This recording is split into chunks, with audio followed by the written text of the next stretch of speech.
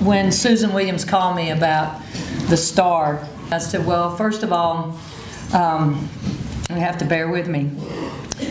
I thought about my late father. And I know he's smiling because he was a man that brought out the best in all 5 kids. And I told Mom last night, I said, you know, I wish Dad could be here. And she said, well, I'm coming real soon. Well, obviously she didn't get here today.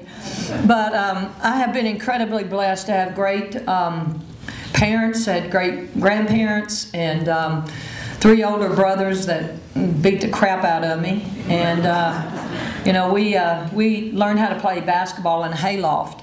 And it was probably the best thing that ever happened to me, and probably the only reason that I decided that I was going to fight back and be a basketball player myself.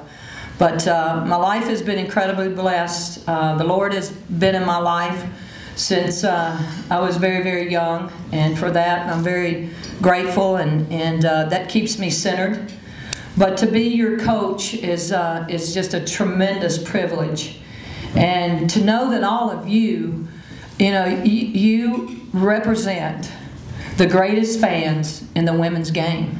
And you know, it's amazing going around how other coaches say, how do you get that many people at a game? And I said, well, I just give them a little extra money. But I just said, you know, they are passionate. And you are passionate. You're passionate for all of our sports. And that allows us to have a very, very big stage. And I can never thank you enough.